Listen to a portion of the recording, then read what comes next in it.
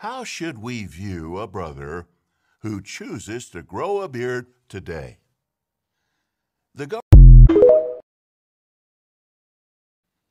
How should we view a brother who chooses to grow a beard today? The governing body has asked me to read the following announcement. A number of branch offices around the world have written to us indicating that there continue to be questions about whether or not it is proper for a brother in an appointed position to wear a beard. After prayerful consideration, the governing body has concluded that there is a need to clarify this matter.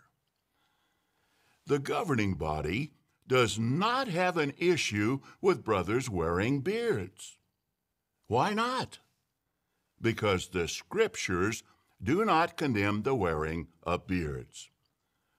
Furthermore, as time has passed, we have noted that in many lands it is acceptable for men who hold responsible positions in business and government to wear beards. Thus, whether a brother wears a beard is a personal decision.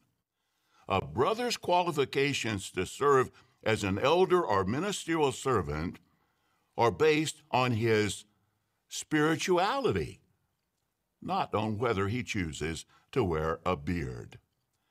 This direction also applies to special full-time servants at Bethel and those in the field, including special pioneers, missionaries, and circuit overseers. In harmony with Romans 14:4, neither the elders nor any other Christian should feel compelled to judge a brother who chooses to wear a beard.